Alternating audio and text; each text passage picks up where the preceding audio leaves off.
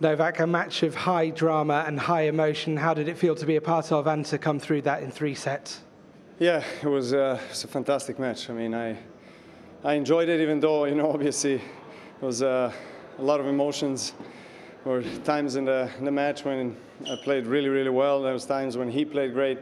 But I thought we went toe-to-toe all the way to the last shot, so it was very close. I thought he started terrific. He was just flawless from both ends, and he was playing so quick. It took me a bit of time to get used to his pace. Second set was great, and the third really could have gone either way, but I'm glad he did mine. You've been playing so well this week, but tomorrow comes the ultimate test on clay. How well prepared do you think you are for it? Well, look, we'll see tomorrow on the court. I haven't played too many matches, in the last 6 months, so physically I'm okay. I just need a little bit of time. Obviously, good night's sleep, good rest, and give everything I got.